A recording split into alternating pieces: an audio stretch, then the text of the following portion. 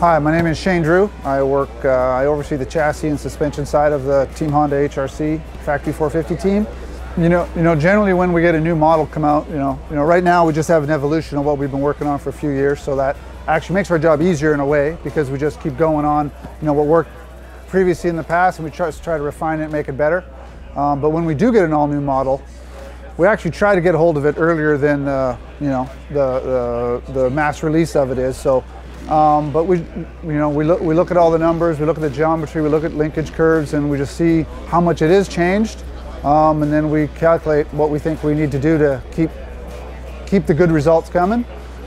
Sometimes we're more successful than others.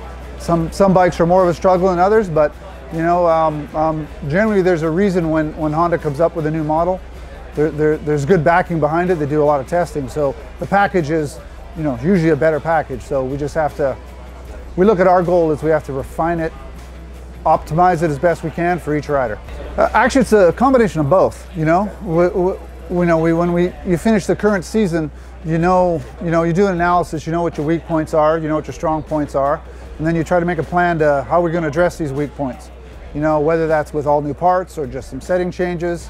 We have the benefit of having a fantastic test rider in Trey Kennard, so that helps us develop settings and parts.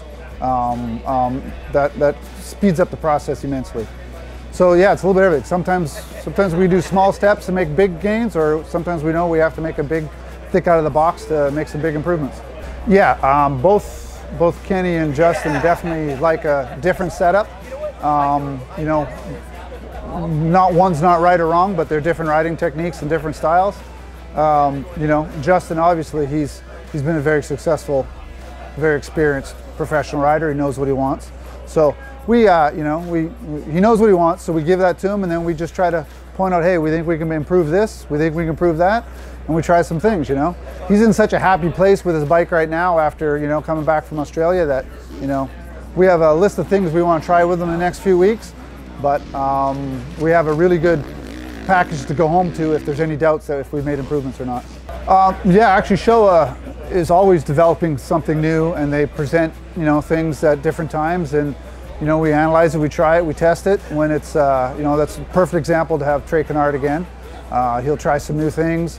When we're confident it's ready to introduce to, say, Kenny, then we'll move forward with it. So we have that luxury of not jumping into something before it's ready, or we feel it has to be better than what we already have before we start using it. Different manufacturers' bike react differently to different changes.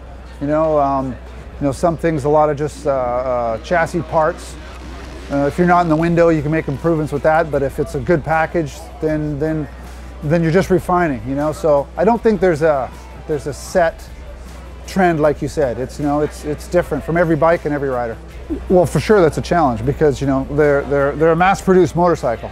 So that's where I feel it's a very good package for a wide range of riders.